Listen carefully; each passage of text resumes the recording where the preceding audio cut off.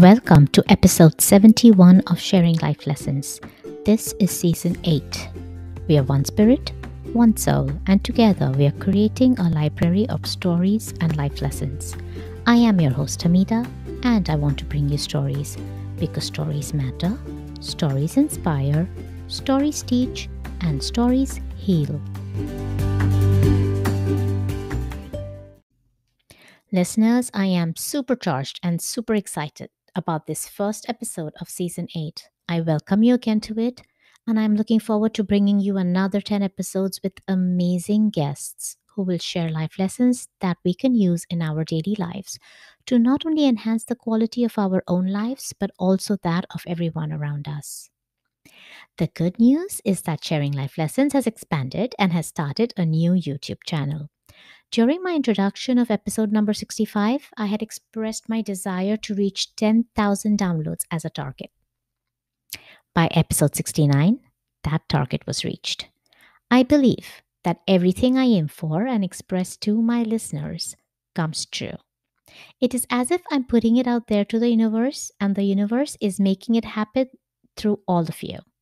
Thus, I am going to take this opportunity to express that my next target is to get 1,000 subscribers to the new YouTube channel by my birthday on October 15th. You cannot see me, but my fingers are crossed. The link to the new YouTube channel of Sharing Life Lessons is in the show notes in bold. Please subscribe to it and do ask your friends and family to subscribe to it as well. Because my mother always said that all new beginnings should be started with good thoughts and good intentions.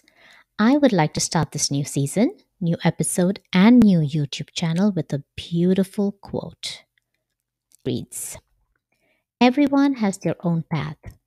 Walk yours with integrity and wish all others peace on their journey. When your paths merge, rejoice for their presence in your life. When the paths are separated, return to the wholeness of yourself. Give thanks for the footprints they left on your soul and embrace the time now to journey on your own." My favorite line in this quote is, "Give thanks for the footprints they left on your soul." Beautiful, isn't it? Now over to introducing our wonderful guest for today.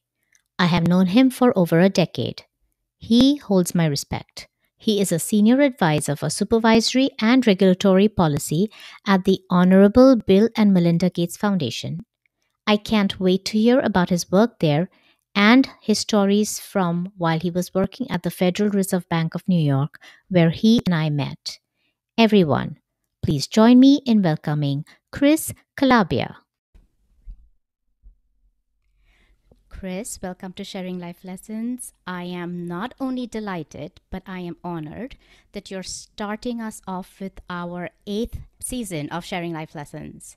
This is the first episode of the 8th season for Sharing Life Lessons. And Chris, I am so glad that you're the guest for it. Thank you for starting us off. Hamidah, thank you so much for inviting me to this wonderful show. I've had a chance to listen to some of the episodes, and I know you brought some great guests in before me, so I'm quite honored to be here. Thank you. Chris and I both met when I was working at the Fed. He was there for the entire 5 years whilst I was at the Fed. And then he went on to do many exciting things that he's going to talk to us about. So Chris, over to you. Please tell us something about yourself. Yes, so my name is Chris Calabia, and currently I work at the Bill and Melinda Gates Foundation. I'm there because I've long had an interest in working internationally on issues that matter to public policy and so on. When I was growing up, I was always interested in other cultures and languages and also exploring cuisines from around the world. In high school, my German teacher had encouraged me to apply for a fellowship to study abroad, and I actually won the fellowship and spent my junior year living in Germany and living with a local family and attending a high school there. And then after college, I got a chance to go back to do some postgraduate studies in Germany. And when I came back to the US, I finished a master's degree in international affairs and international economics at the Fletcher School of Law and Diplomacy at Tufts University. And I knew I wanted to do something internationally with my career, wasn't exactly sure quite what. And my thesis advisor at Fletcher said to me, Chris, you're really interested in international economics and finance, yet you've never worked in the financial sector, you've never worked for a bank. Why don't you think about something like the Federal Reserve? And I knew about the Federal Reserve as a central bank, but I didn't know that they were also a regulator of banks. And so when I applied, they had offered me a job as a bank examiner. And so I joined the Federal Reserve Bank of New York, helping to ensure that banks treated their customers fairly and that they adhered to U.S. laws and regulations and that they operated safely and soundly. And ultimately, that's where I met you. So while I was at the Fed, I had intended just to be there for a few years, but there were so many interesting opportunities to work in both domestic and international financial issues. And I had a chance to work overseas in Switzerland with my wife, and we went to work for an international organization that sort of coordinates between central banks in Basel, Switzerland. I got back in time for the financial crisis in the US. It started off in 2007, and I think that's about the time that we met, because I remember some late nights during the financial crisis, seeing you and many other people in conference rooms and so on. Absolutely, that's right. We have some war stories to tell about that time. There are quite a few war stories there. Maybe on a different show we could talk about. And so I did that, and I had an opportunity to serve as the chief regulator for one of the largest US banks during the latter half of the crisis, went on to some other leadership roles within the Fed. And then one day I got a phone call encouraging me to have a conversation with people at the Bill and Melinda Gates Foundation. And when I got the call, I was a little confused because I thought that the foundation hired mainly doctors. I mean, I was familiar with the work that they were doing in fighting diseases and so on. But it turns out that they had a program which tries to connect people to formal financial services as a way of helping them lift themselves out of poverty sustainably. People from countries that may be low or middle income countries and may be living in poverty or in remote areas. And I thought that sounded really kind of interesting. And so that's how I ended up at the Gates Foundation. That's great. I know, Chris, that you have an anecdote for us from your work at the Gates Foundation in which you will tell us about the wonderful things that it does. But I also want to tell you how just getting the financial tools to the poor people in these third world countries has done wonders. In my last visit to India, I remember my shoe broke and I went to a roadside shoe cobbler and he did mend my shoes, and because it was COVID, he did not want to exchange money with me. I paid him through my mobile phone. And that was a small, very small shop there. So it just did wonders for everyone.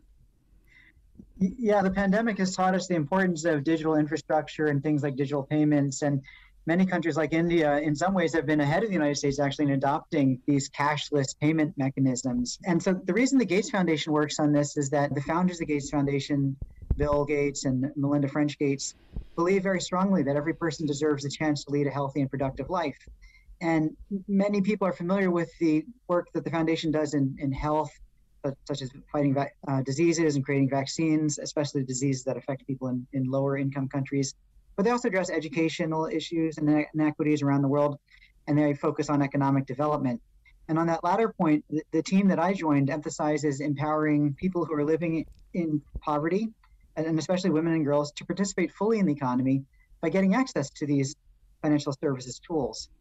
And the reason that we do that at the Gates Foundation is that there's a good body of research that suggests that when people who are low income and have access to appropriate digital financial tools, they're actually better able to lift themselves out of poverty because they can make payments more easily and more cheaply. They can save more easily. And importantly, they can draw on their friends and family and send payments to each other, even if they're working in one part of, say, India and their family lives in a very different part, very far away. It's much, much easier to send money that way to help take care of each other. And so I was very impressed with this theoretically, but it really wasn't until I actually met some people whose lives were changed by the access to these tools that I understood the true power that these mobile payment services provide. So I was in Bangladesh in a small village outside of Dhaka, the capital, and I met a woman who told me that she had been working very hard to try to earn some money, and her husband was working very hard, but he had trouble finding steady work, and they wanted to buy a bicycle taxi. Basically, it's like a bicycle with an extra seat on it. I think they're called rickshaws in some places. Yes, exactly. So that's what they wanted to buy for him so that he could have more steady work. But they had trouble saving money and getting the appropriate funds together. But when they got access to a mobile payment solution, basically one offered by their phone company, they were able to open an account and they were able to start putting some of the funds aside in that account. And over time, they accumulated enough funds that they could buy this rickshaw or this bicycle taxi. And it made it possible for her husband to work more hours and for them to earn more money. And just hearing that story and seeing how positively she viewed this service really made me realize that this is a really powerful tool. And it's not that you gave them any money, but you gave them the tools to earn for themselves, which is, it's teaching them how to fish rather than giving them a fish. Exactly. And that's what I focus on is thinking about how can we get these tools into more people's hands? Because traditional commercial banks, say, for example, have trouble serving people who live in impoverished or rural areas. It's very expensive for them to build a branch and hire staff and so on. So for them, it's not very profitable, and maybe not profitable at all, to set up a branch network in some parts of these countries. But mobile phone providers have a very deep customer base. Many people in low and middle income countries have access to phones. And because these are ubiquitous tools, phone companies in Kenya and the Philippines discovered that they could make very basic financial accounts available to people that they could then adopt and use to hold funds and make payments and so on. And they became very popular very quickly. And what is the Gates Foundation role in this? They are providing what? The work that I do is advising regulators, so working with the same types of people in central banks and in regulatory authorities who have jobs a little bit like what you and I have at the Federal Reserve, but encouraging them to think differently about their laws, their regulations, and how they license companies. In some countries, it's very difficult to get a license to operate such a service. But because we've shown evidence and a good body of data that shows that when people get access to these types of tools, they can improve their lives, it's persuasive for many countries. And so I work to provide advice and research support and so on to regulators in these countries so that they can think differently about their regulatory framework. Great. Thanks for sharing that with us, Chris.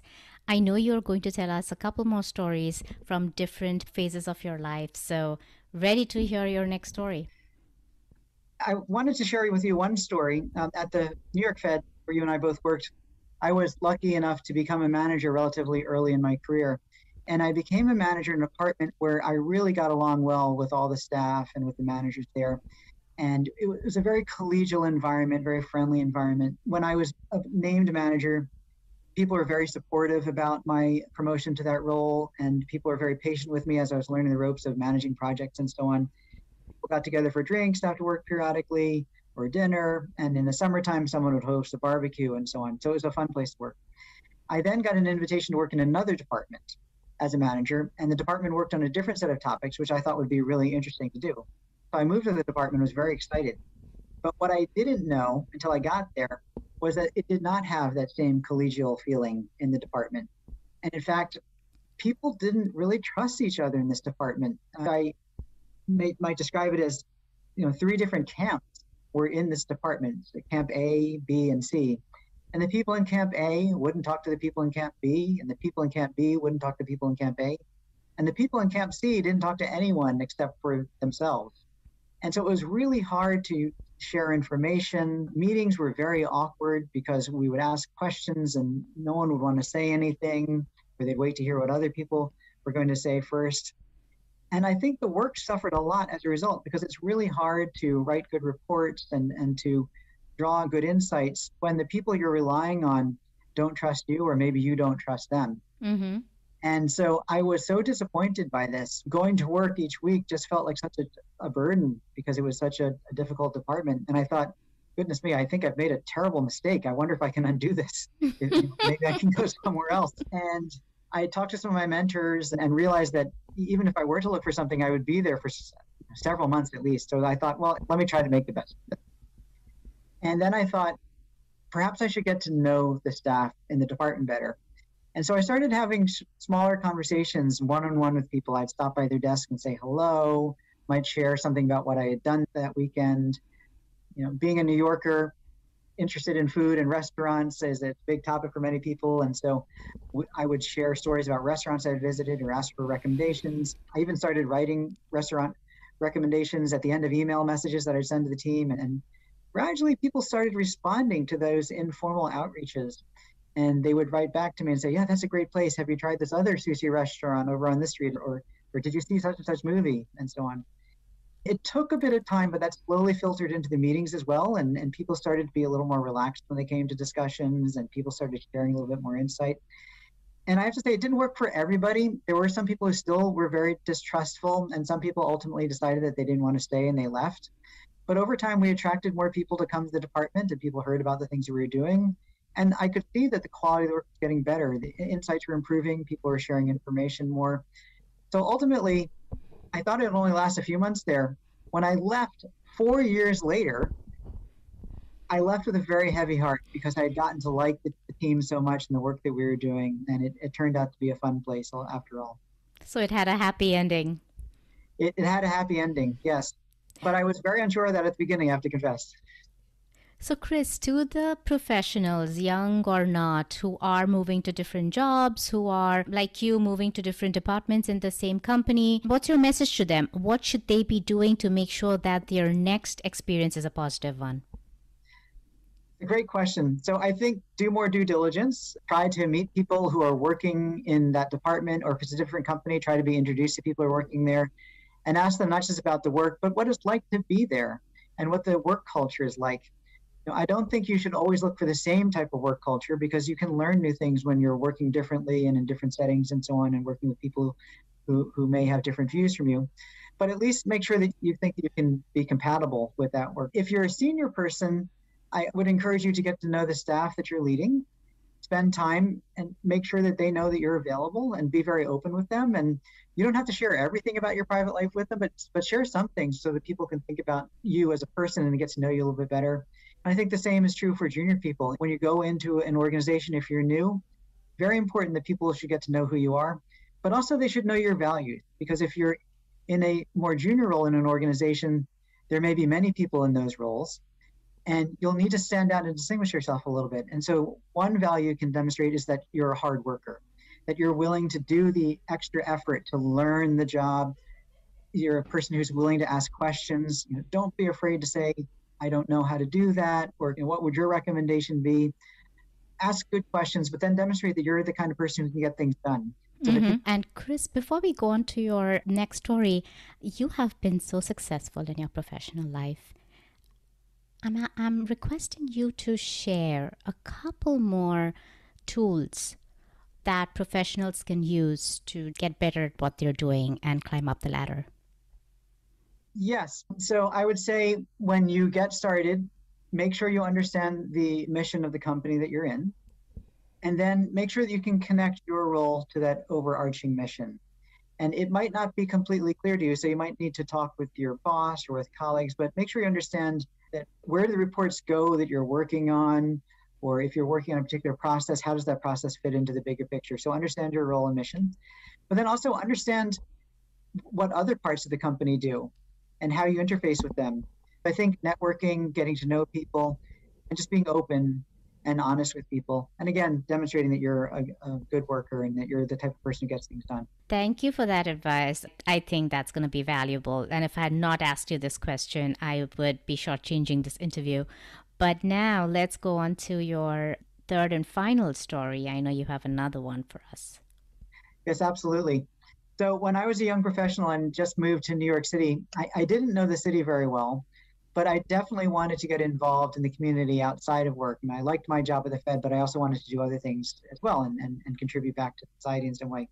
But I didn't know much about the types of organizations that were out there and where I could work. So I did talk to someone who recommended a community center on the Upper West Side of Manhattan. And what was unique about this community center was that it was open to adults who were formerly homeless. So these are people who now were in houses or apartments again, and many of them had job placements or were training to get job placements and so on. These adults were being reintegrated into society, and they would come to this community center after hours to relax over games of dominoes or cards. Sometimes there'd be workshops there for them, but they could also have their meals there as well. And so I arrived on a Saturday and got a sense of the place.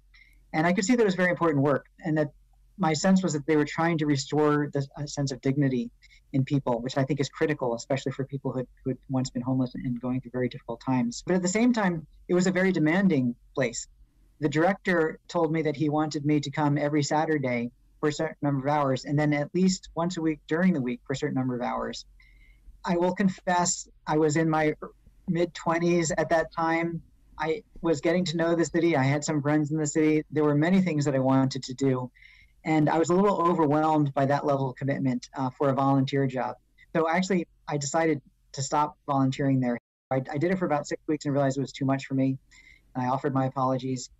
And then someone at work a few weeks later told me about a place called New York Cares. And this is an organization that's like a clearinghouse. It connects volunteers with volunteer projects. And so what you do is you sign up for an orientation session. And then when I first joined, they would mail you a calendar every month telling you about dozens of projects available each week. Nowadays, it's all online, so you can look online and see what's available. But there are just so many projects that involve lots of different opportunities and lots of different organizations. And what I liked about it, again, being in my mid-20s and having many interests and things that I wanted to do, was that there was really no commitment. You could show up for just one session and volunteer for a few hours and be done, or you could volunteer lots of times if you wanted to. And so I started out doing things like helping to clean up parks, and then one weekend helping to paint a classroom in a public school. And it was a lot of fun. Until one day I got a call out of the blue from the organization, New York Cares, and they said, we have this children's project this weekend, taking some kids who are living in a family shelter to a zoo, but we don't have enough chaperones. And if we don't get enough chaperones, we're going to have to cancel the project. And I thought, well, that's terrible. I don't want that to happen. At the same time, I was a little overwhelmed by that because I didn't really have any experience working with kids before. I had babysat a couple of times when I was growing up, but that was about it. So I thought I'll give it a try. But the team leader for this project, who also is a volunteer, made it such a wonderful experience, both for the kids and for the adults who are there as chaperones, that I decided that this was a great project to do. And it was so much fun getting to know a little bit about the kids.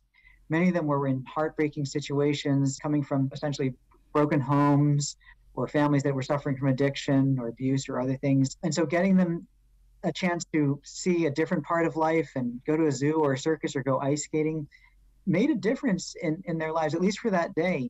And it gave you a sense that kids are really resilient and gave you a really sense of purpose. Now, after doing that for a few months, that team leader had to step down from that role because he was changing jobs, and he asked me if I would take it over.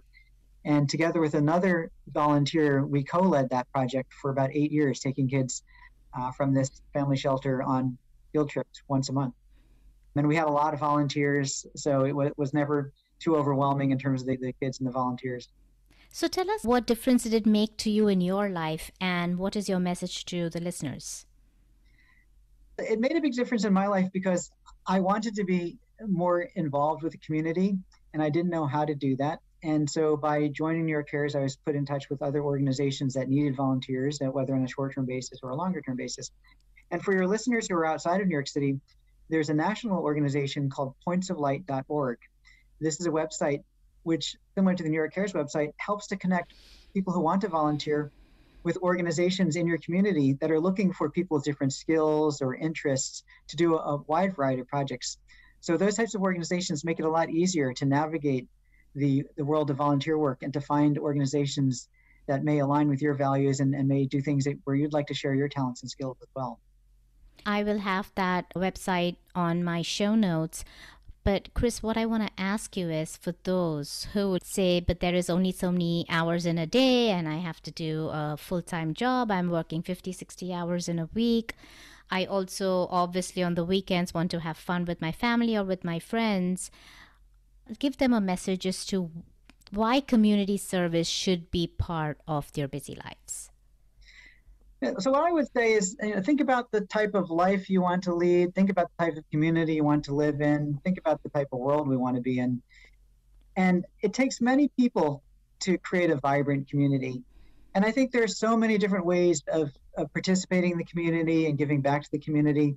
It doesn't have to be traditional volunteer work.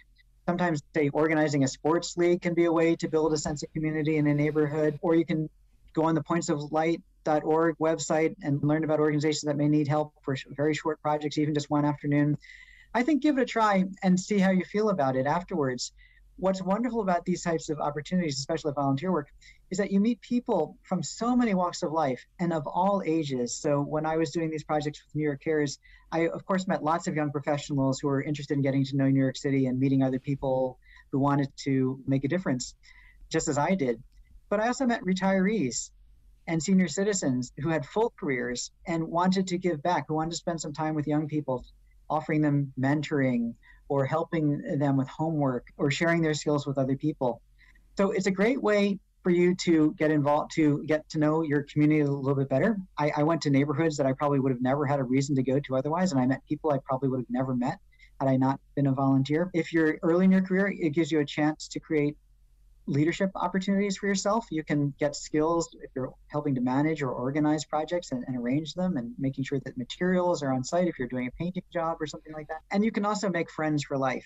In my case, I was helping to organize one of New York Care's annual citywide days of service dedicated to public schools. And there was a really rainy day one year for that particular day of service. And I met a young woman who was just drenched in rain that day and also volunteering with me. She was co-leading one of the other committees, and she became my wife. Oh, that is such a fantastic story. I would love to hear it. Maybe I need to bring you on for another session to Absolutely. listen to just that story. That would be fun. Great, Chris. Thank you for your stories. Thank you so much for your insights.